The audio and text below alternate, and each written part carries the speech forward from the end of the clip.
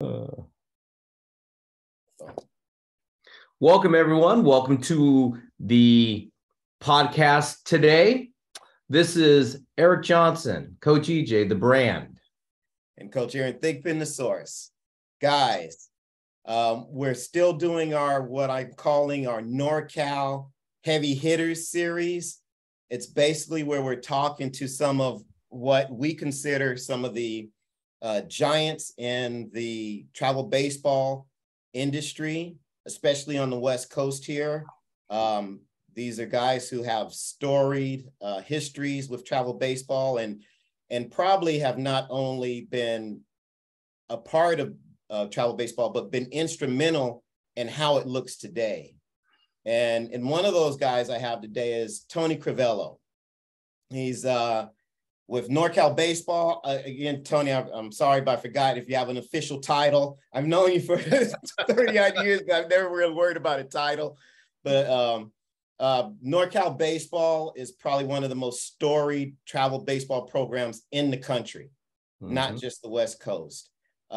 These guys have had over 700 plus D1 commits, 300 athletes drafted into Major League Baseball, 58 big leaguers, and 22 first rounders.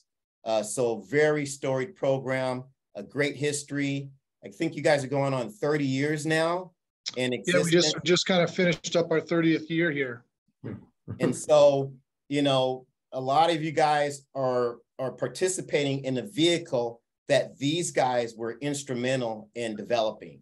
I mean, what you're seeing today and what you're participating in today is something that these guys were on the ground floor of putting into place. So I really like to salute you guys, and I want baseball athletes to understand the history of not just baseball, but some of these things that are instrumental in their development and act as a vehicle for these guys to achieve success. And that's one reason why I want to have Tony on. Of course, if any guys know NorCal Baseball, you also know Rob Bruno, but you know, there's always other people. And I think Tony has been just a crucial part of NorCal Baseball's development. And, you know, it's kind of like a race car group. You know, you have the driver, you have the car, but you also have a chief mechanic that makes everything work. And they don't always get to shine, but they're crucial to the success that an organization has. And that was one reason why I wanted to have Tony on, get his perspective. Again, we'll have Rob Bruno on, big personality, you know that. And that's, so I'm putting you on the spot, Rob, call me back. Yeah. I can't say enough. I mean, I've known these guys for probably almost 30 years. Rob sent me some of my first clients that I had, Brandon Buckley and Aaron McNeil. Yep. They were draftees to the Houston Astros organization. And again, that's going back, 27 years, something like that. Yeah, we started sending guys, Chris Grueller, you know, all those guys started going over there. It was a big, you know, that was the beginning of training. Yeah. You know, in reality, that was a long time before guys just played, and that was still the era of multiple sports being played. So no one really, quote unquote, trained for sports. But credit to you and to, you know, guys like EJ and I think like myself and Rob, where maybe we saw that the training aspect was becoming a lot more important as players became bigger, faster, stronger. You kind of either started to go with that trend or you started to fall behind. Yeah. So it became important. Yeah, it's funny. I was thinking about this because I think about Alan Jaeger, you know, again, you guys, EJ, all of us that kind of almost started around the same time. Yeah. And what's funny is we all, at least for me, and I think even you guys, we all kind of fell into this, but we never saw it being what it is now. At least I didn't, you know, this huge industry. Yeah. And for the good and bad. But I think a lot of us just did this because we liked our sports. We liked our, you know, we liked working with the kids. We wanted to help the kids. And, now it's big business with, for better or for worse.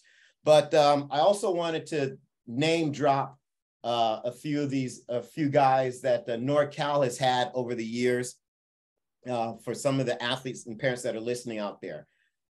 These guys have had Jimmy Rollins, Troy, and I'll probably blow this name up, Tulowski, Dustin Pedroia, Jock Peterson, Brandon Crawford, Tyson Ross, Joe Ross, Robert Stevenson, David Dahl, John Jassel, Jason Castro, Tyler Goodell, Dontrell Willis, JP Howell, Brandon Morrow. And then you guys had 2 last year, first-round picks, Spencer Torkelson and Tyler Soderstrom. It's just amazing. This year we had Bobby Snelling and Henry Bolte, two new ones this past draft. See? Past draft, right. Yeah. And I was also reading that you guys had averaged something like 14 D1 commits, or over 14 years, 20 plus D1 commits in your organization. So we're talking about pedigree. We're not talking about guys who've just been in business for 30 years, but you guys have held a standard that is pretty much, unparalleled and unmatched in all of travel baseball across the country. So, right.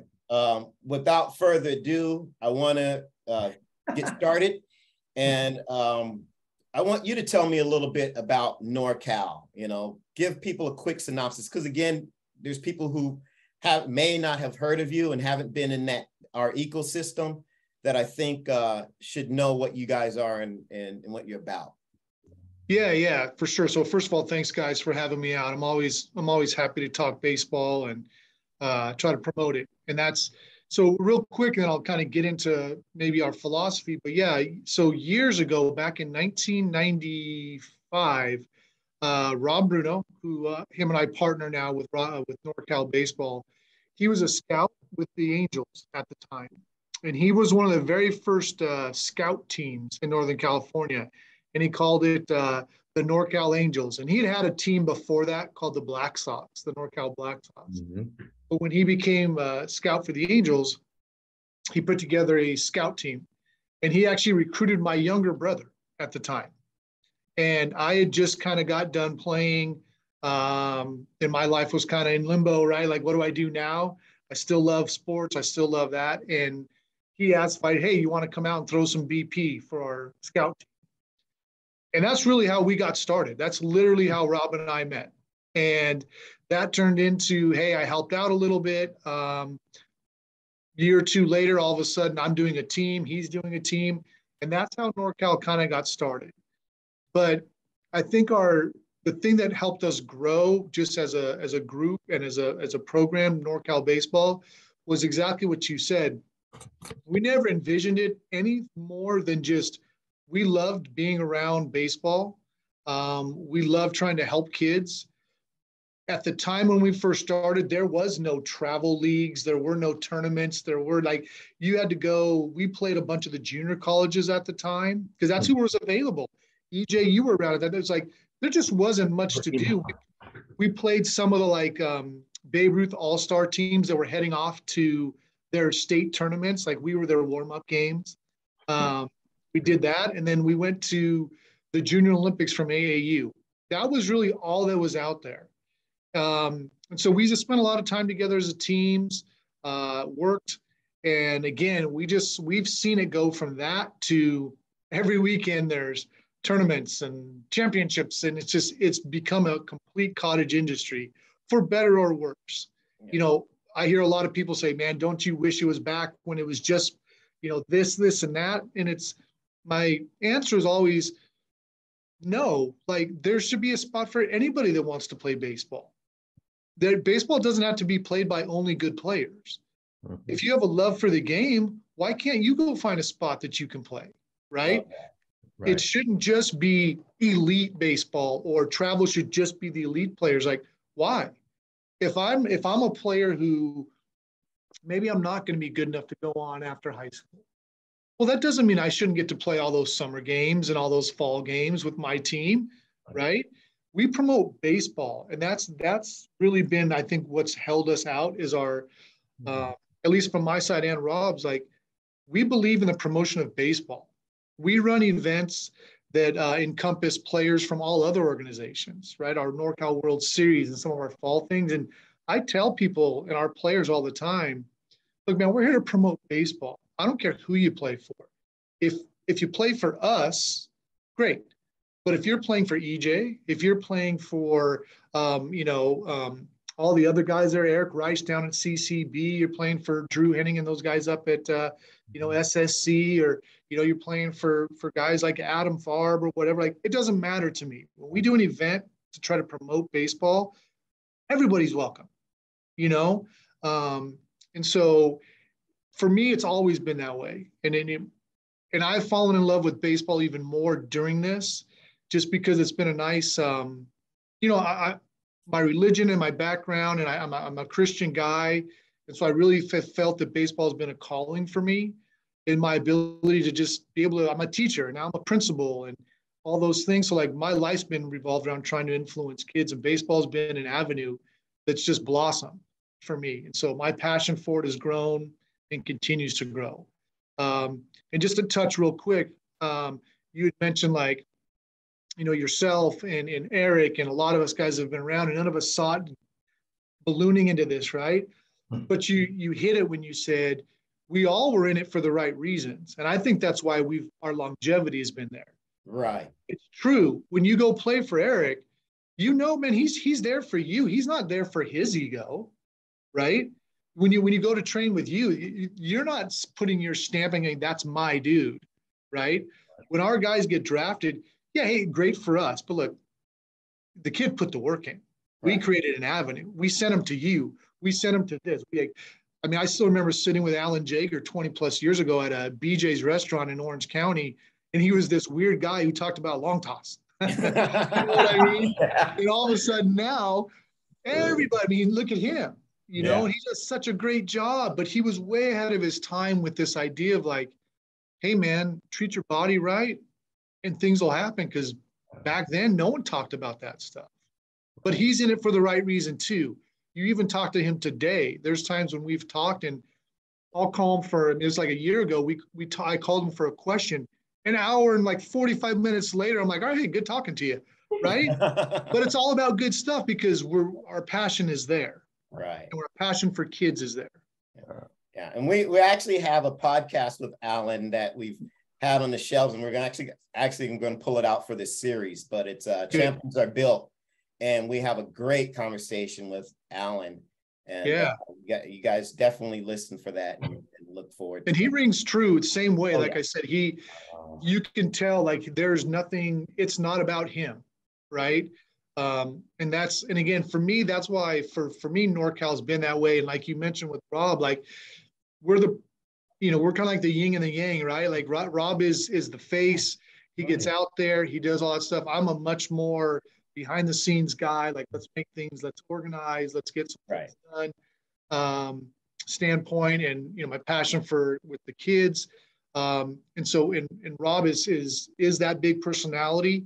And so he can, take those things that I don't necessarily am looking for, and where I can step up to things where maybe he's not looking for. And so it's been a great partnership for years with it. And we've migrated to guys, that have been part of our program and influences, Jerry Weinstein, Alan Jaeger, all those guys, because I feel like we all come from the same spot, right? Yeah. We're here for the kids. We want to get better as coaches and mentors, and we want our kids to see that. And I think it rings true for sure. Funny in this series, Aaron, and we talk about these heavy hitters of NorCal, all the people that Tony's talked about right now. We're all taken from the same cloth. We all are involved because we enjoy helping kids and helping them in their lives and trying to get them where they need to be. And I think that for all the people out there listening, all the people we've had in these series and all these podcasts we've done and talked about these people that have influenced, baseball in Northern California. NorCal is one of them. I remember when we first started, and he was going to the AU championships. I was going to China with a group, and we would just play because we all just love the game. We wanted to get players on the field to play. And that's how this all started. And I remember when Adam had a team, Favre had a team, and, you know, he's coached a team, and he just all of a sudden, all this stuff manifested because we love the game. And for all the people out there and all the stories they hear about all these people, these heavy hitters, we all love the game and love having kids. And Tony, you can have said any better. You're promoting the game. And that's what we're all trying to do here, is promote the game, because we feel that's the fiber and that's what keeps the game going, is the promotion of the game, not about the other stuff you see out there. And that's important for people to understand. Everybody has a level to play at, you know, and it's funny thing is, as Aaron and I are in the shop all the time, we always talk about, hey, this guy is going to go here. This is good. He's got something he can do. He's working on this. And it's so important. So I tell parents and players out there, don't be influenced by all the things you see out there in the media about this is that, this is that. Listen to what Tony has to say. He's a great, outstanding resource for you. Whether you play for him or not, people, talk to him. This is one of the heavy hitters in Northern California on baseball. That's part of baseball history from 1990 and on, you know. So I think we're pretty lucky, Aaron, to have Tony here today, man. Oh, without a doubt. Hey, so Tony, I want to get into a little bit more meat here now. And, you know, because of the longevity you guys have had in the sport, just want to get a general opinion on what have been the changes for good and for bad over the years that you see, you know, in travel baseball. I love that you said that, you know, you like actually the proliferation of travel teams, but I'm sure there's a caveat to that in terms of quality and purpose and that sort of thing. But I like that you said that there should be a place for everyone to play, because I do think that what you're getting at is everyone should be able to experience baseball to its fullest. And that includes those things that, you know, provide those memories for athletes of, hey, we went to play in Peoria, or we went to play in, you know, such and such. And maybe they don't do anything more than that, but I think that adds to the sports experience and what kids get out of sports. So in terms of just, you know, this span of 30 years, what are some of the good and bad things? Maybe give me 2 or 3 good things, 2 or 3 bad things that have happened with the industry, if there are any. Yeah, for sure. So I think the good things about it, and it is driving home that point that, you know, we don't remember necessarily the wins, right? And sometimes the losses even. What we remember is the experience. Right. I mean, this is not a pat on my back or anything like that, but I don't have a trophy or a medal or anything in my house from anything I've done. Right. I have pictures. I have things, you know, people have sent me. I have this really cool, this time we got to, years ago down at USC, we got to play the Chinese Taipei Olympic team, you know, so there's a picture with us and the team and my team and Coach Dato from USC. And it's like, those are the memories. I don't even remember the game at all. But I remember sitting in the dugout with Coach Dato, who's the legend, you know, if you know baseball on USC, the most legendary coach, you know, maybe ever on the West Coast, right? Before some other guys, but sitting in the dugout with him, talking to my players and thinking to myself this idea, like, I don't think these players are going to realize how like crazy it is that they're talking to Coach Dato right now. At some point in their life, they will. Right. But you know what I mean? But we remember the experiences.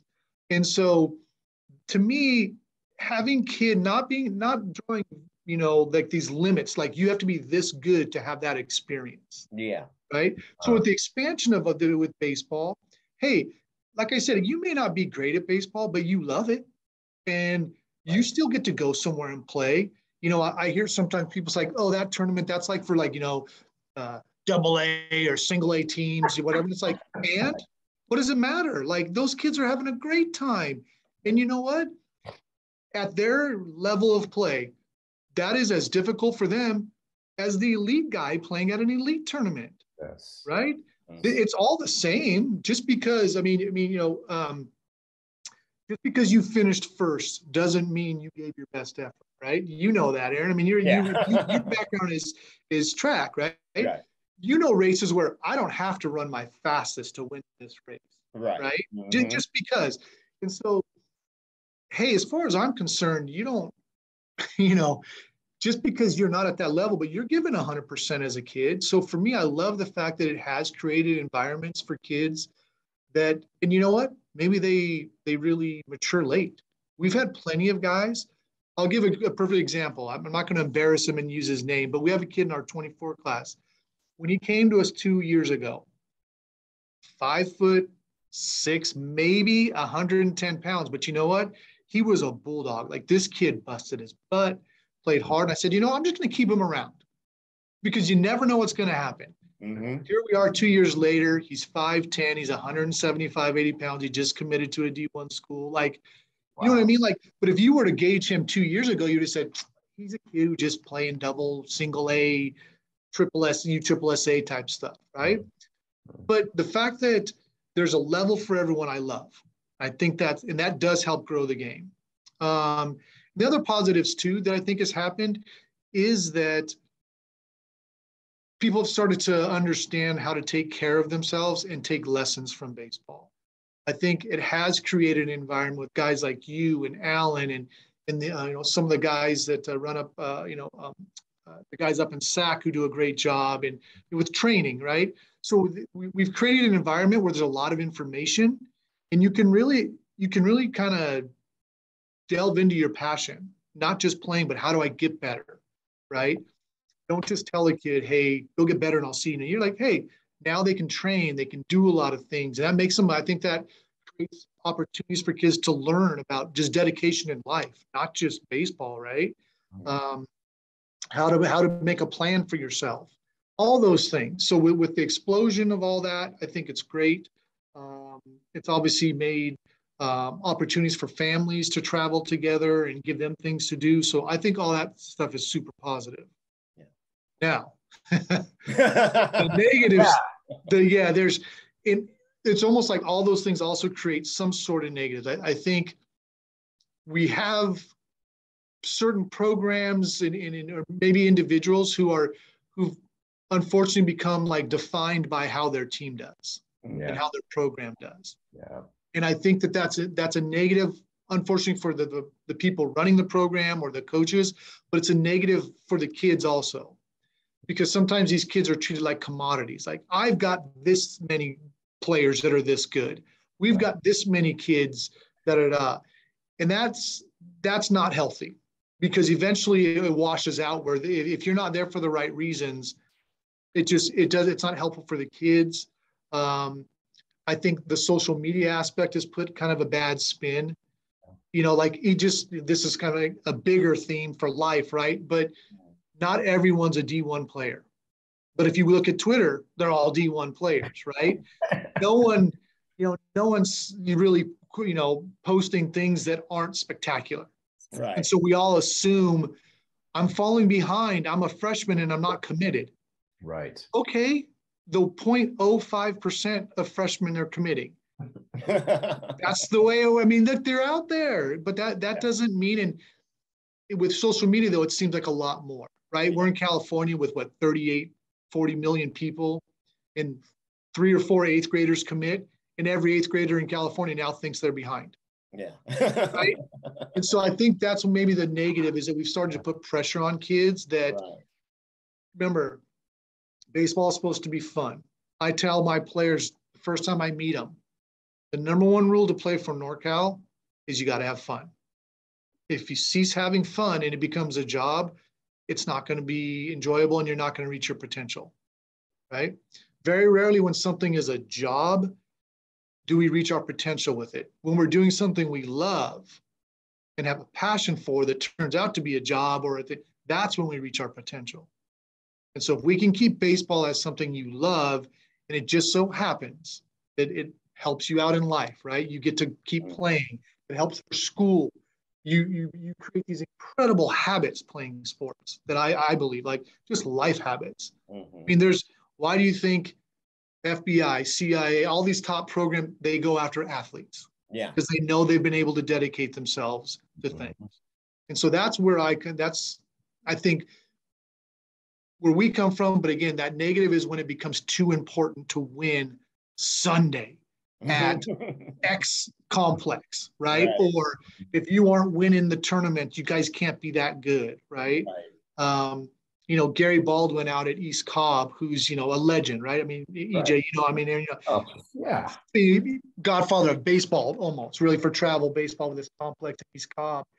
And I remember one time him saying, like, hey, I remember we played each other and it was a great game. And they went on to go to the finals and they lost. And I talked to him the next day. I was like, hey, coach, hey, tough loss, huh? And he's like, I got a game tomorrow, Tone.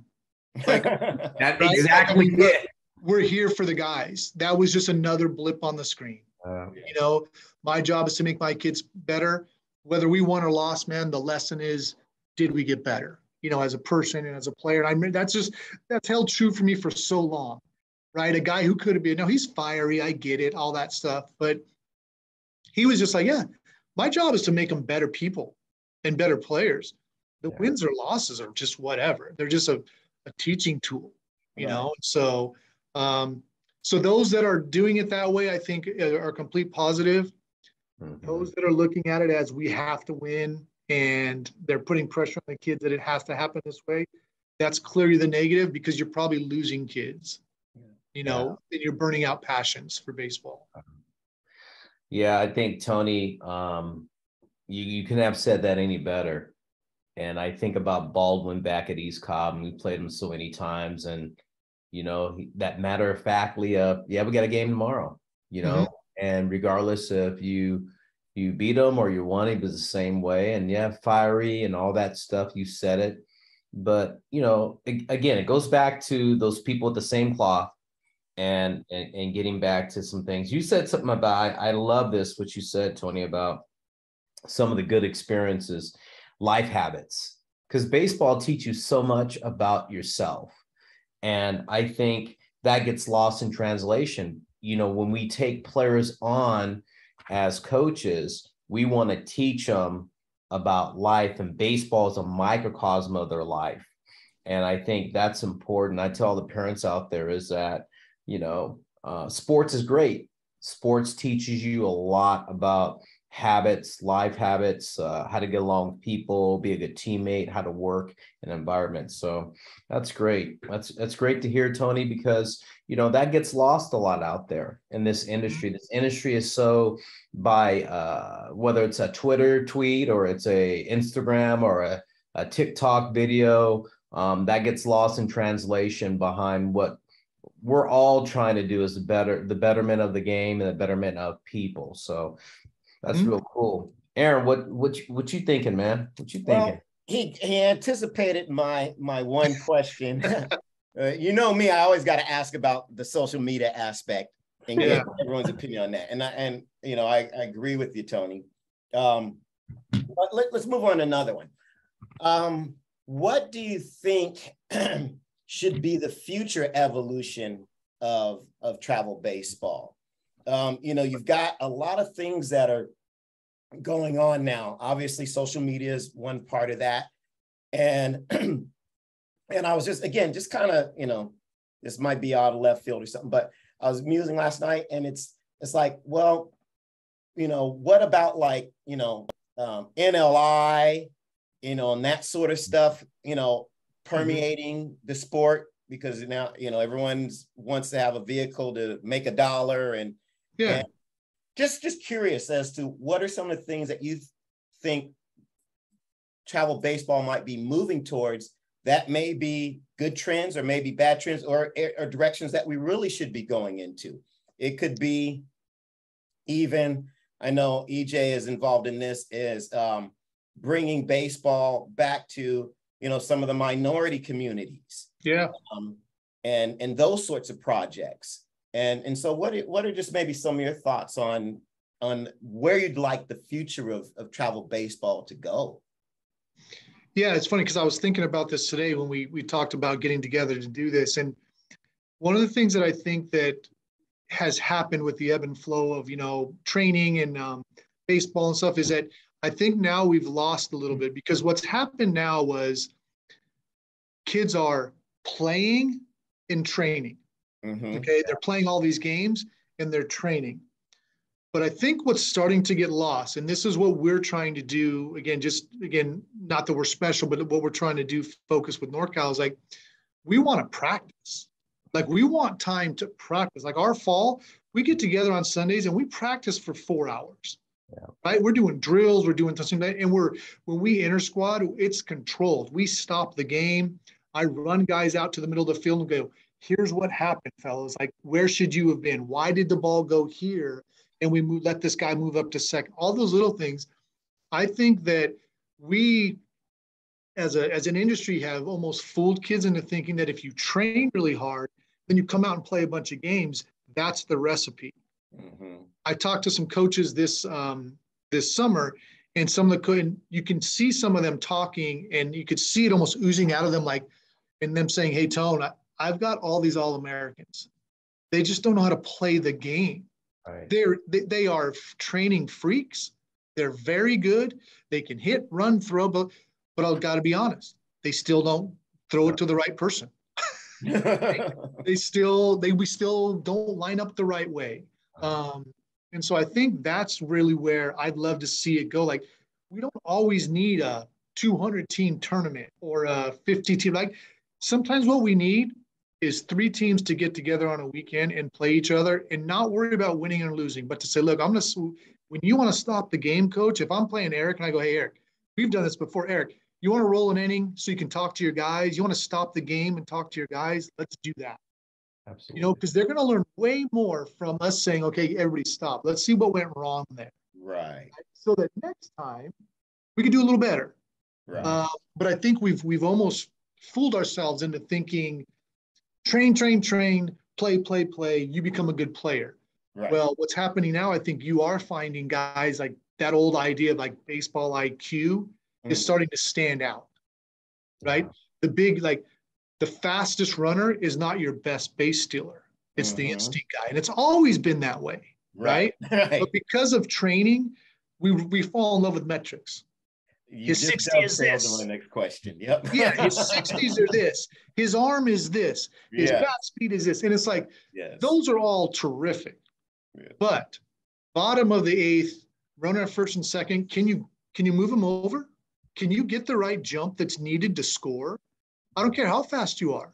You talked about when we first started and talking about Jimmy Rollins. We had 3 guys that were faster than Jimmy.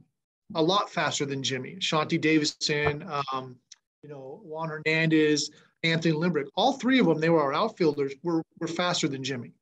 Clearly faster. One guy wanted running bases when it mattered. Jimmy Rollins. And it was Jimmy. Because he was fast, but he could score. If that ball hit the dirt, he got the bag. The other guys, they were just much more like if you just said, hey, those guys flew. Yeah, they did.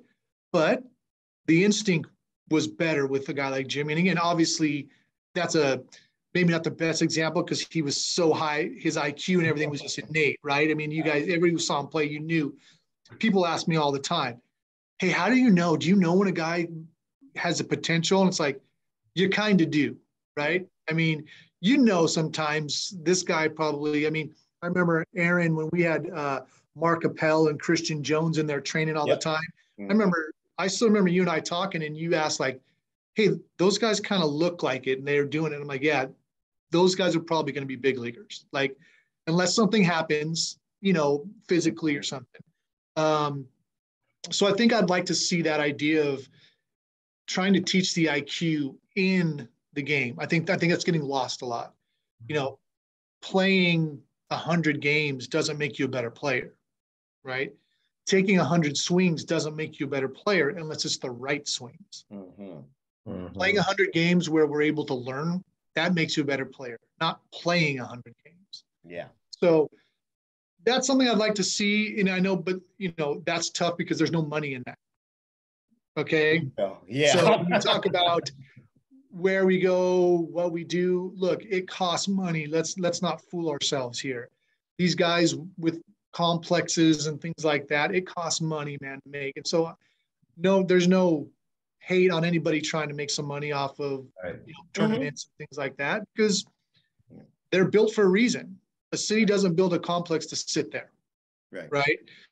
And the guy doesn't run all that stuff to just push. Like so that's all fine. But I do think that, where we're headed with social media, and like you talked about, like name and likeness and all that stuff, I don't want to say like it's not a bad word, but I'm a capitalist in the sense of, look, if someone's making money off these athletes, there's no reason why these athletes shouldn't be getting a little bit of that. So even if I hate the fact that it's trickling down and it's causing it to become more of a business, but if you're going to be running a business around someone, right? This, potential first round pick or second round pick, and you're going to all of a sudden make money, then maybe we got to find a way. I mean, we're seeing it happen in the NCAA right now, right? And it's not going well. Personally, it does not look like it's going well. With the transfer portal and all this NLI, it's the Wild West, man. I don't know. I don't know if you get the cat back in the bag or not with all this. But I mean, EJ, you probably have maybe a little bit more insight on some of that stuff than I do. But it sure seems like we're headed in that direction, and I think it's great for people to capitalize, because if someone's, like I said, I mean, as a capitalist type guy, like if someone's making something off of you as a person, you need to have some say in that. And if that means monetary, it needs to be monetary. Yeah. It's tricky. It's a tricky industry right now. It's something that's not monitored very well, and it's uncertain. There's uncertainty there. Yeah. So with that being, people do what they want to do with it and see what they can give through. There's no rule. There's no governing body yet that says, hey, we got to do this. So that's what's interesting about this whole thing. They say certain things, and there's different rules every 6 months or 3 months or whatever. So that's probably the trickiest thing with that, in sports, because football and basketball are different than baseball, and all that stuff. So we're seeing a lot of that. Tony, you said something that really just struck a chord with me, and you and I have been saying this for as many years, is that, we can stop the games and just go into this practice type mode.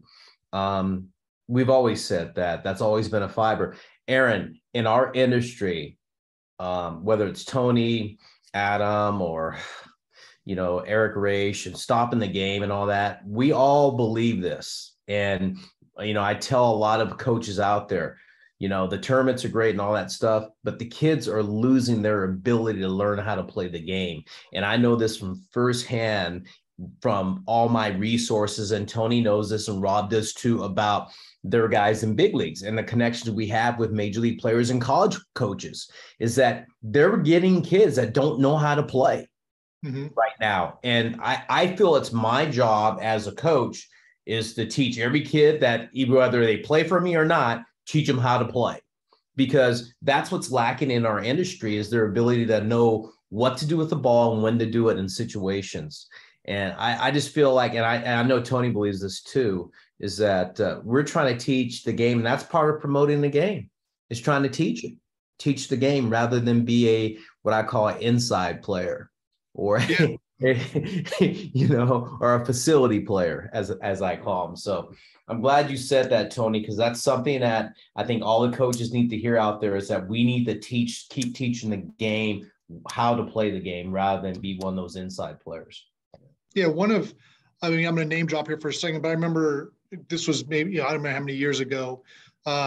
We had some kids who'd gone down to the Fullerton camp and I talked to Coach Vanderhook. I said, hey, just checking in, see how my guys went, just because how we're just putting in good word for our players. Right.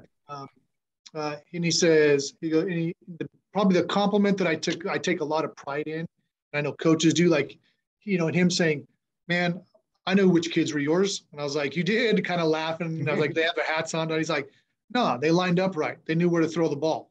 I was like, that to me, that was such a great compliment. I know it's just a passing word for him, but for me, man, that was just so awesome to hear, hey, that means we're doing something right? Our kids stand out in a certain way, whatever way that is, but a coach like, Hook, who's a good guy and we've known forever, to say something like that is, that takes a lot of pride. And that makes me kind of reinforce the idea, like, that means there's a lot of kids who don't do that. Yeah. And no fault of their own. I'll be honest. I'm not faulting the kids at all. I fault the programs, the coaches. I've done high school. And I know that, look, there's plenty of guys that are just volunteering and helping and creating that environment. Totally understand that. But just in general, that's, to go back to your question, Aaron, is we're losing some of that but again, from a good spot, meaning like we've taught kids like train, but we've instead of having that kind of Venn diagram where all three are working together, we have like train and play are forcing out like this IQ of baseball, and again, not for anybody's fault. It's just the way it is. Most things in life don't stay in balance for very long, right? One starts to overtake, and that's kind of what's happening. Yeah, and I think a lot of that just has to do with, the evolution of travel baseball and the commodity, making it a commodity now and that capitalistic aspect. And, one of the things that, that's why I think people gravitate to metrics so much, because everyone wants a formula, and so when you can see numbers, that kind of justifies a decision, or a value. And, I always say there's two sides to sport. There's art and there's science. I think art leads the science, but I think because people want to quantify and commodify, I can't even say it, but make, they use the numbers as a way of putting the value. And they're not looking at the intrinsic sorts of things that you're talking about. And it's that voice, or that voice is louder than, hey, what are the nuances of the sport? What's my sport IQ? Because what's sold to kids are, come do the showcase, and then the first thing that they do is they put up 60 time, exit speed, and so that's how athletes kind of will measure themselves against each other. And the parents are using that as a yardstick to, hey, you know what, my money was well spent or it wasn't well spent. Right. Right. And so I don't know if, again, like you said, maybe the pendulum will swing back the other way, and we'll get maybe what I might call more athlete or baseball purists who are really talking about, hey, how do we play the game versus just these metrics? But yeah, that's something that I think is going to be continued uphill battle for all sports. Yeah, because you do have to measure. We're not here bashing, like anything because if you are training, you do have to measure. Like, how do you know if you're getting better, right? Like, if I'm trying to be a faster, quicker player, well, I'm going to have to measure that. So I'm going to need to know my 60 time, my shuttle time. That's all great, but again, when that overtakes the idea of learning to play the game the correct way, that's where I think when the balance is lost. That's really where we run into it. I think where we start to do a disservice to our players. And I think, Aaron, this all ties into the social media thing. Like, everybody wants to have, like I said, when you go to an event, parents and everybody want some sort of value. And so the value is the internet has my son posted and they graded him a X, Y, or Z. And here's a 60 time, right? That's where they can have something tangible to tell grandma or friend, at work or whatever. Again, it's not a knock. It is what it is, in the sense of it's out there. Some people really like it. When we run our NorCal World Series, like, we never used to post anything like that. It was just like, you come and play, the coaches are watching. That's what matters. Right. But it got to the point like 6 years ago, where I got so inundated with people going, I need my 60 time. I need all that. Which was fine. Again, hey, look, I want to provide the value, because if I'm asking you to be invested in an event we're doing, then I'm going to provide as much value as possible. And if that means giving you bat speed, having, a TrackMan and Scout Cats come in and give you all those metrics, then I'll do it. We'll do it as a program. Not a problem. but I always caution everybody, right? This doesn't mean anything besides a number right now, yes. Right? And so use it for a measuring stick. That's one of the things like with, Program 15 and Jeremy Booth and those guys. I think they do a nice job also. And I tell our guys, pick one of them, a Program 15, a perfect game, and maybe do one as a freshman or an eighth grader, just so you have some metrics. Right. And then do it again a year later. So compare yourself. That's part of it. But I think we really are doing a disservice when a guy has like 19 events with this program. It's like, what do you think was going to happen in the last 6 weeks? Yeah. Right? Why do you need to go get reevaluated? So those things have a place for sure. But I think we need to focus on that being a measuring stick as opposed to it means, you know what I mean? Like, this is what I have to do in order to become a better player. Now, you said something that was pretty interesting. And you said that these coaches are getting these all-stars, but they don't know how to play the game. So is that partly on the coach? Because, we've talked about this a lot too, is that there's a level of physicality that has to be present. Yes. And so, does that kind of feed into it? Because again, you can have, I run this all the time. You have a kid who can pitch his ass off throwing 85 miles an hour, but he's not going to get the looks because he's not throwing 90, and is it because maybe baseball is kind of like football in the sense where it's, hey, I need the body, I need the physicality, I need the athleticism. And because we can specialize now, we can make this guy just a closer. We can make this guy just a setup guy. You know what I'm saying? That they're erring on, hey, I'll take that physicality, I'll take that athleticism, and then I'll just teach them this narrow skill set and get them good at that. Yeah, two things. Number one is, if you're a coach and you're a successful coach, and maybe you get to the point where you're at a pretty high level, right? Big time high school program, but you get to the part of recruiting, what we're talking about, JC, Division 1, 2, 3, pro, whatever. Every coach is arrogant enough to think that they can change every player, right? And make them so, hey, you give me a 93-mile-an-hour guy, I'll make him a pitcher. Right. Well, we've all watched a lot of college baseball where a guy comes in throwing 95 and he can't get out of an inning. Yeah.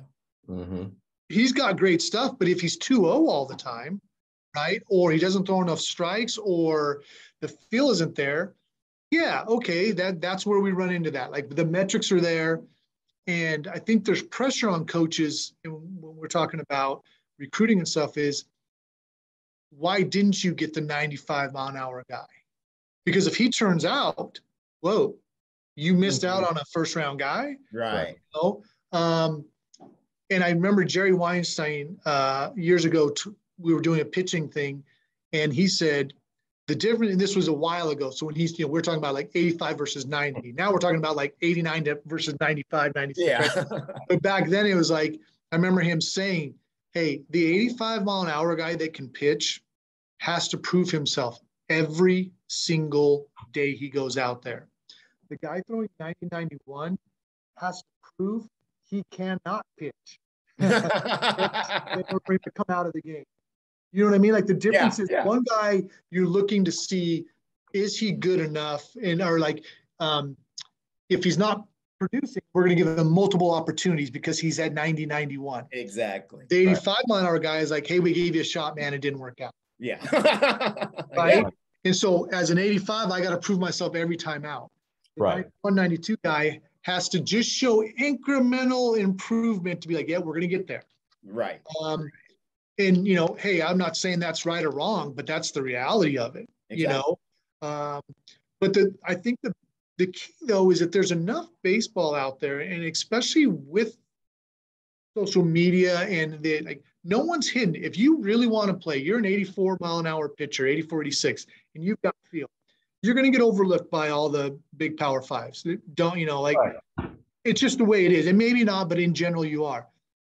There's enough D2s, NAIAs, that you can go out there and have an awesome career and get a great education. And you know what? If all of a sudden your junior year, you pop and you're all of a sudden now throwing 92, 93, hey, you've got a chance now to get drafted and with the transfer portal, you may take a year or two and go and end up at that. I mean, I know schools that are recruiting some kids now saying, hey, you can come here and if you do great for a couple of years, you can just transfer on out. Oh, yes. Wild West. Yeah. And again, that's not a knock. Yeah. If that's the landscape you're given, you got to use that.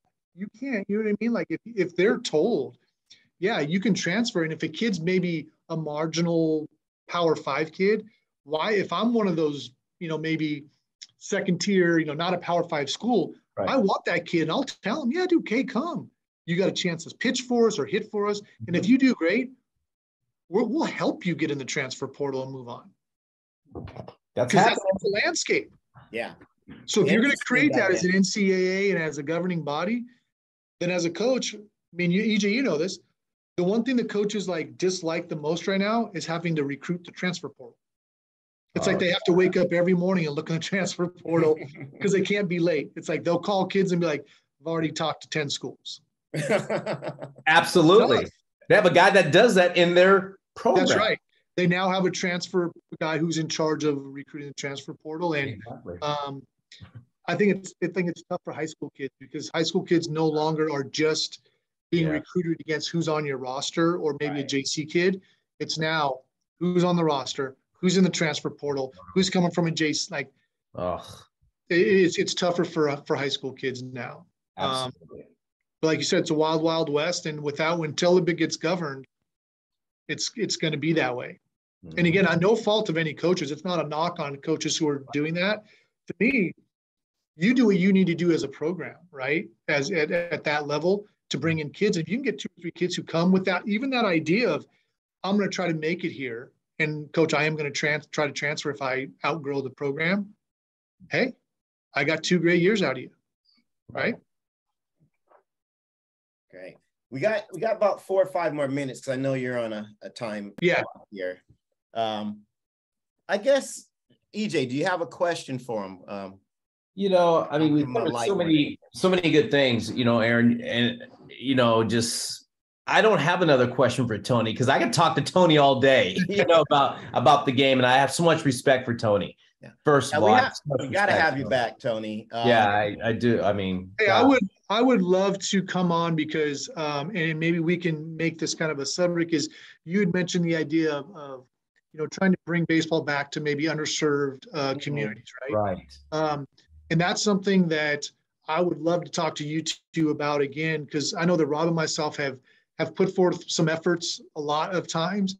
And, we've hit some roadblocks and we can talk about those things and maybe we'd love to try to work on things like that. So I think that's a topic that would be super interesting and something that's probably needs to be talked about more. It really does. Mm-hmm. Yeah, well, actually, one of the things that me and EJ are doing is we're working with Tyson Ross's Loyal to the Soil program, and GameSpeed's going to host their next clinic. I think it's October 16th. Yeah, 16th. And that's kind of one of those outreach programs that will try and get those underserved kids into baseball and seeing high-level training and that sort of thing. Quickly, what are probably your 2 favorite tourneys for your athletes to go play in? Yeah, so probably my 2 favorite, one of them's kind of an off the radar one down in San Diego. It used to be called the Phil Singer. Yeah, Phil was an umpire down there for years, and unfortunately he passed away about 10 years ago. But the tournament is just an event. It used to be Washington teams versus California teams. It's kind of grown into this event, but it's down in San Diego, and it's like you play 6 pool games and you get a day off, and then you play in this double elimination tournament. And honestly, I love it because it's one of those tournaments where it just feels like you're just playing baseball, right? Because there's no social media on it, there's no rankings on it, there's no nothing. Like the only people who know what's going on really are the college coaches and the kids playing in it. And to me, that reminds me of the purity of baseball. It's like, we're going to go play a doubleheader, and then we're all going to go as a team and go have dinner down, in Laguna, or go up to Orange County, or go down to San Diego. And it's like pure. no social media, no rankings, no all tournament teams, none of that. Just you played a bunch of games. It was awesome, right? So I love that event. And I think the other one is, I do think, even though Perfect Game has become this huge whatever, right? It's conglomerate of whatever, they do a really nice job. I think they do a good job with their events. And so Marcus, who runs a lot of the stuff out here in the West Coast, I think he does a good job with the Perfect Game World Series stuff out in Arizona. That's really good. I think the idea behind that is a good idea, and I know they've expanded it more. But when they first started, I think there were 16 teams or 8 teams, and it's like, yeah, the big events out in East Cobb and all that stuff where it's 300 and plus teams. Like, the idea behind it was, can we get through all the pool play games and all the kind of like teams that aren't quite? I want to get down to like us for like, let's get all the good teams together that we know are going to be quality. Yeah. Not just, maybe they've got a couple good players. Like, let's get down to maybe the more elite groups. And that's kind of what they do with the World Series. I think you kind of go there knowing like there is no looking at your pool and going, we should win these 3 or 4 games. Like, no, like everybody we play is going to be a guy. Everybody's, so I think that's a great measuring stick for you as a program and for our players, right? Hey guys, here are the best players in your class, essentially. See where you measure. Right. They both had, the both ends of the spectrum. They both have a place in baseball for sure. Well, hey man, like I said, I know you got to go. It's right on the dot there. Perfect. I love talking to you. I really appreciate you taking the time talking with us. Hey, NorCal heavy hitter, Tony Crivello. Thanks, guys. This was awesome. Yeah, I enjoyed it. Like I said, I love talking. And again, don't forget. Let's come back and hit that topic. I'd love to come back and talk about it. Oh, love to. Hey, it's a date. Next, we get your partner in crime on. I'll get on him. I sent him out to Arizona. It's that time of year, right? So I sent him out to Arizona for 5 weeks and send him a couple teams every week and say, I'll see you in 6 weeks, buddy. There you go. Tell him I'm coming for him. All right. Hey, take us out, EJ. Well, hey, thanks again, Tony. Appreciate it. Hey, this is the brand, Eric Johnson. And this is Coach Aaron, the Source. We'll see you.